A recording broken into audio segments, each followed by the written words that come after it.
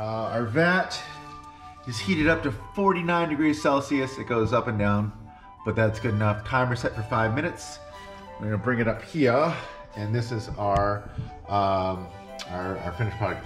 This is a bag that I put over the top, and it's just a regular paper shopping bag because it covers the vat, because we are in my garage, and the garage door goes up, sunlight comes in, the bag stops it. So I don't think you have to buy a really fancy cover. This is just a simple shopping bag that holds it just fine. Set this camera up. All right, let's get the magic going.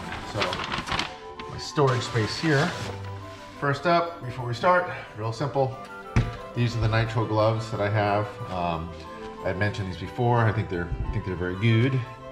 They're like $3 or $4 a pair, and maybe if you can find them at the dollar store, maybe cheaper. But I think for $4 they're reusable. We've got this nice description. Let's do this. Let's do my steps here of cleaning 3D resin printed minis. All right, and we're using Tech Fast Gray with 150 milliliters or 15% of added Tech Tenacious, so it's more flexible. So first thing we do is take the top off of here without touching the edges, bring it straight up, flip it up, get it out of the way. We're not gonna need this right now. This is our beautiful 6 orcs we have hanging out right here. First thing I like to do, I've let them hang for about an hour, so they've dripped about as much as they're gonna drip. And I got my tray here with a paper towel, and this in here. So to do, gently unscrew this.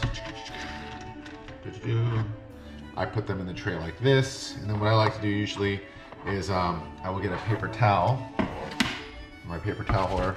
I like to get a few and just have them out and ready to go, because there's always weird spills and whatnot. 4 or 5 is good. For the first one, what I like to do is just kind of hold this in half, pull this up, and I'll just kind of wipe down the edges, just so I'm not getting a ton of this gunk on my fingers and whatnot. A little bit easier to work with. Trash can, and our fingers still clean. I'm gonna take this, it's our scraper side here. I hold this here. You don't want to hold it. You don't want to hold it by this. You want to hold it by the actual plate. And you don't want to leverage this on the. You don't want this to turn. You want to hold it straight up and away from the edge. I get this, and I just come at an angle, about a 45-degree angle, and I just gently push, like kind of wiggle, and like push. Not too hard, not too crazy, just enough. Just up like that, right off. Oh, I'm really, it looks like I'm pushing very hard. I'm not. I'm just giving firm, consistent pressure. Boom. And boom. And then what I like to do is I'll give it a scrape here. Scrape this off. Honestly, that's all I'll do. I will wipe this very well, like that. And I will put that's good to go, right back on the thing. I will use that, clean my fingers off a little bit. This is good to go. This is good to go again. So I'm gonna turn it off right here, but it's ready to do another printing as soon as I'm ready to do another printing. I'm gonna put this on, and that's it. That resin can go in here. I put the paper bag back over. It's good to go. So now, first step, what I like to do is, this is just simple. This is just mean green. It's in a plastic pickle container. I got on Amazon for like 10 bucks. You can get cheaper ones, more expensive ones, fancier ones. But this mean green I've been using for a couple months. Probably at least 100, 150 minis have been gone through here. It doesn't have to be sparkling clean, because this is just the first step. Step 1, all I do, these guys are still on the supports. You can see them, still on the supports. I'm just gonna take them, drop them in here, drop them in here, drop them in here, drop them in here, drop them in here, drop them in here. And also, since while we're here we have the mean green, a little bit of this, give a little splash, clean it off, this thing, clean, ready to use next time. All right, and then clean up little splishes. All right, got this, bunk a bunk.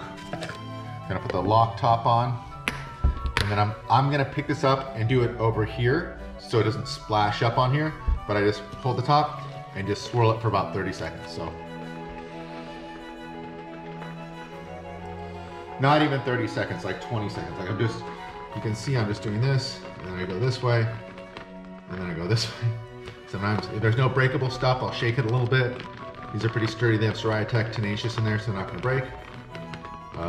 That's it. I mean, that's like 20 seconds. You can do 30 seconds, a minute. You don't need to do longer. Then what I'm gonna do,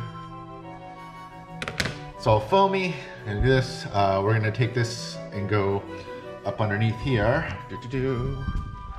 And we're gonna take our heater that has been heated. Just careful, it drips. And shake that off. Put this here. Take this guy here. This little beautiful little handle. Tap, tap, tap. Drink, drink, drink. Gingerly, whoop. Put that right in there like that. It's fine. Put this back on. Move this out of the way. And then we'll just set this up and we'll just do, this is 50 degrees, 5 minutes. And we'll just let it set.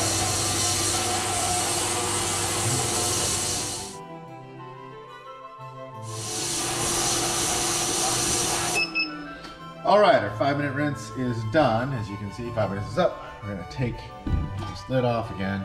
Turn here. For a second. Now, this is done. We're not gonna put this back into here because I want to keep this at 50 degrees. I want this nice and warm to take the supports off. So what we're gonna do instead, we're gonna get our little blue tray from earlier that I used to take the stuff off of. We're gonna get this. I'm gonna gently shake this out here, like that. We're gonna dump this into here. Put this up top. This is done, so this can go in here. Put the lid back on, and then this can be bye-bye. This goes away up top. This, we can turn this little guy off. And I also unplug it when it's not on. We're done with this, and then we'll come back up here. So I can find an angle for this camera. And now, what we have these guys, these supports. And we're gonna first fix this up here. Really easy. I've got my snippers that came with this 3D printer right here, and every 3D printer I've ever owned or used. And look at the supports. I'm just pinching the bases, and already, like, they're coming off. These don't have a lot of fine details, like little things hanging off them and whatnot. And I've made these figures before, so I know there's one region on this side. There's a little nub on the sword that I want to be careful with. But besides that, these things really, I mean, they're peeling off. Like, they're just, see that little nub? That's it. The little nub still intact. Beautiful. There is, if you can see, there's a little, you can't really see, there's a little piece, a little support from the bottom of the chin to the chest. I leave that on. After these things are washed and cured, I just get an X-Acto blade and bink, I just bink it off. Just chisel it out. It takes a second before I base them, before I prime them and paint them. So this guy's gonna go here and wait, and then we'll just do the other 5. Same thing. I mean, at 50 degrees Celsius, these things just pull off. If you have a Mini with more like delicate features and stuff, then yeah, you're gonna wanna get the thing and get in there and be real careful. But even with this, they're so easy to take off. It's like you just find, what I like to do is slide up and down the support where it meets it, and just give like half pressure and like a little bit twist, and it just takes them right off, even with like more complicated designs. So again, just beautiful, beautiful. No nubs or anything, right? Same thing, this guy, because they're nice and warm. You want to do it while it's nice and warm. You don't want to let this cool down. You want to just get in here, break these guys off. Boom, bam. You can go in and clean up a little bit more later now, or with the blue things now, or sandpaper later if you want to get them perfect. But these things come out. I've printed and painted a bunch of these already and given these to friends. They're awesome. They come out great. These are just a great little sculpt of these orc warrior guys. Just don't want to go too fast. Don't want to make errors, but you don't want to just As they cool down, if you wait too long, it can get cooler. They can get a little bit trickier to get off. But again, these just are just pulling off like nothing. Like just wiggle right off. Little sore thing still on there, no problem. The last one, this guy, ready, man. It's like peeling shrimp. Murderous green mohawked little shrimp. This guy again. So that's all 6 came out, perfect detail, nothing broken off, just a great all around thing. What you can do with these, I'll like take these and put them to the side and put them on a thing, and then cure them on their own. And once they're cured, I'll just throw them away in the regular trash can and have to worry about it. So at this point, I got my 6 little dudes here. I didn't even really use my snippers. I put my snippers away. This is where I get my little low Tupperware thing and just a simple soft toothbrush from the dollar store. My bottle of 99% IPA. Just, you just get it, pour it in, replenish it as you need it. And this is what I do. I'm gonna do this. I keep these guys here, and then one at a time, I bring them over here, and I just real simply give them like 2 or 3 squirts, 2 or 3 squirts all the way around. Let it soak in for a little baby second, and then just get the toothbrush and just scrub the final layer of anything off. If there's any goop, the stuff in the nooks and crannies can make shinies, is what can make some of the shiny part sometimes. So I will just go in there and scrub them. But honestly, with that 5 minutes in the mean green, in the ultrasonic, you don't get too much, too much residue. Just, again, on the big pieces, like on big flat spaces, like cloaks and shirts and stuff, those are the places I feel like can get really shiny, and the nooks and crannies too. But I'll give them their own separate squirt, hit them up, good to go, right? And then this is just water. It's water I've used a bunch of times. If they're not too intricate, I don't want them in the water forever, but I'll drop them in as he's in the water just cooking. This guy, same deal. Bum, bum, bum, bum, bum, bum. Bum, bum, bum, bum, bum, bum. The great thing about this is there's no waste of rubbing alcohol. Like the waste pretty much evaporates for the most part. And I'll go and I'll spray and I'll rinse out I'll spray rubbing alcohol in the toothbrush each time, usually after I'm done with a batch of these guys, and wipe it off in a paper towel, kind of like you would cleaning a brush with brush cleaner for an acrylic paint, same kind of thing. But yeah, it's very quick, very easy, and with the ultrasonic, you don't need to do much of this because these guys are scrubbed. I mean, you can see the detail. You can see like the detail on them is insane. Put them in the water. Boom. Same thing.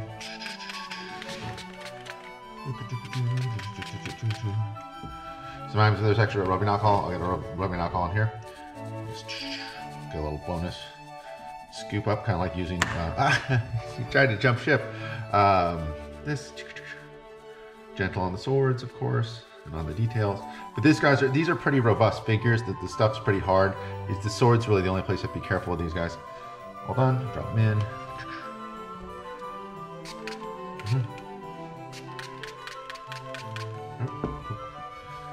good to go.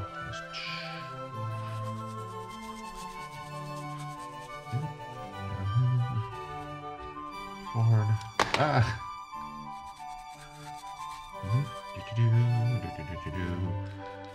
Yeah, this is just coming off real well. This is great.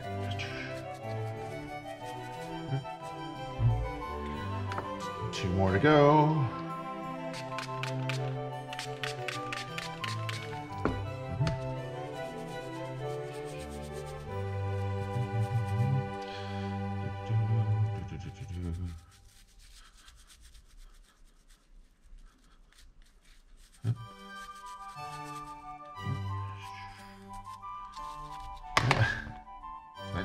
Up in, final guy.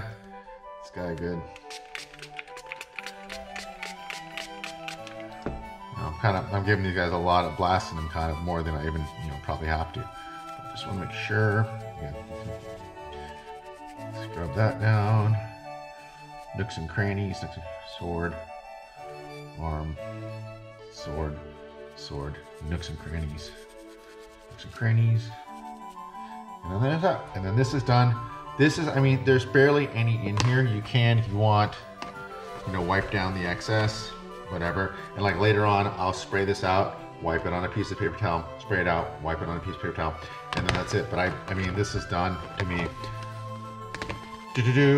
Barely, I mean, barely any waste of rubbing alcohol, and this stuff evaporates and it's pretty much done. You can put this out in the sun and cure it if you want every couple of uses as you want. We're done with our IPA, and that's it. This stuff, like I said, I'm gonna cure it, use it, and throw it away later. This is just the water mixture. Again, 30 seconds. I'm not even gonna do it that long right now, but like this way. If there's no breakable pieces, up and down, it's fine. Circle, circle, up and down, circle, up and down. Just want to wash off any residual stuff. And then my spray painted, these are my Tupperwares. These are the Rubbermaid take-alongs from the dollar store. Spray painted gray on the inside with the blue shop towel in. Very simple. Open this guy up. This is kind of foamy, so you want to kind of maybe rinse, shake a little foam up. The foam's fine, the foam's not gonna hurt anything. And then dump them in. That's it. This water's done. Again, this water I've been using for probably 2 months. I mean, I made a lot of minis. It's a little bit cloudy, but still usable. But later on, I can rinse it out and throw it away. And then these are the guys here. What I like to do is I just get a paper towel, kind of. You're not gonna get all I used to try and do it more to get all the foam off. Just dab them with a paper towel, flip them around in a way where they're not gonna, like, stuff's not gonna pool. Like these guys, I would put face down, so like the water drips off down into the towel. And I try and put them in, you know, I spread them apart in the towel, try and put them in a dryish spot. If there's a big wet spot in the towel, I'll even replace the towel sometimes, but you don't have to.